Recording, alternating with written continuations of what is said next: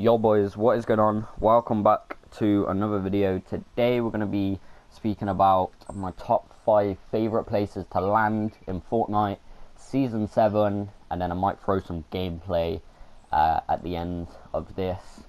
So let's go ahead and show you guys where I recommend landing in Fortnite Season 7. So the first place would be these factories right here. Okay, right here where the marker is. That would be number 1, the factories to land at. By the way, number 1 compared to number 5, there's no difference. It's just 5 places I like to land.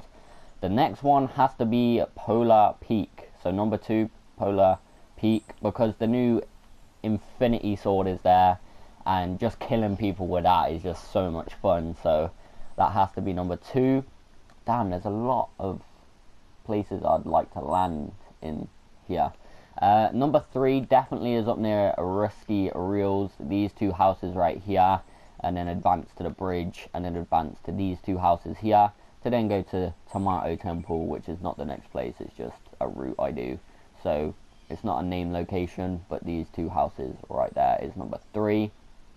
Number 4 still has to be Dusty Divot, because, you know, I miss Dusty. I miss the old Dusty.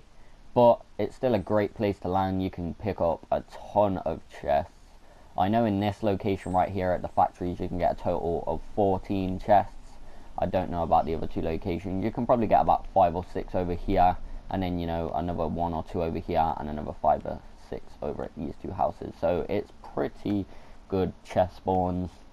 And then the number 5 place has to be Frosty Flights, just because it's brand new into the map. It's basically Tilted Towers. At the start of Season 7 it was basically Tilted Towers. Loads of people go there and then try and fight the person with a sword, but the new over-the-top Tilted Towers has to be Polar Peak, because everyone's going there to try and get their hands on that new sword. But I think that'll die off because, I don't know, just people will give up because they're bad. So yeah, that's what I think the top 5 locations to drop in Fortnite are.